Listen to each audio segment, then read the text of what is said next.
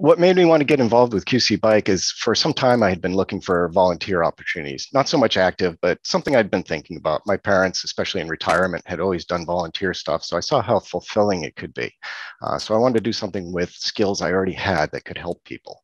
One of my things in life too is helping people. I've learned over the years that that's something that always makes me feel good. It's always rewarding.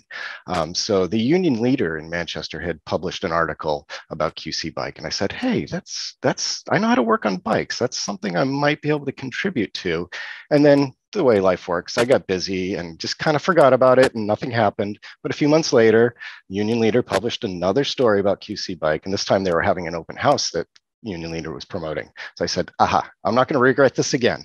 I'm going to get to that open house, and I've been with the organization ever since.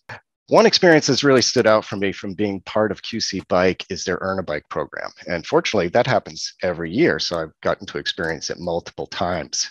And one of the things that really stuck out in that program and kind of grabbed me by the heart is my role at these at the rollouts, the block parties they have to award these bikes to the fourth and fifth graders that have earned them, is to adjust the bikes to fit the kids.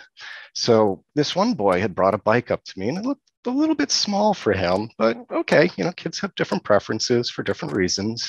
And as I'm working on it for him, he doesn't seem all that interested in getting it to fit him. So I kind of stopped and kind of probing around. "Well, you don't seem all that interested. What's going on?" And that's when he revealed to me, "Oh, I earned this for my sister."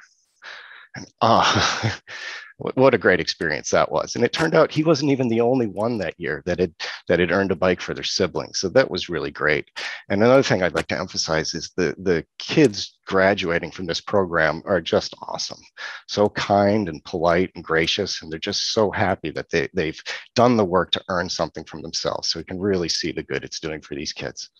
He is our most consistent volunteer. He has been the one who has really held us down throughout the pandemic. Before that, but very much so during the pandemic when the demand for bikes skyrocketed. Pete has come in at least once a week since the beginning of the pandemic to help us repair and refurbish the bikes that are donated to us. He works really hard. He's really dedicated about his work. And he honestly provides just tremendous value to the organization in every way.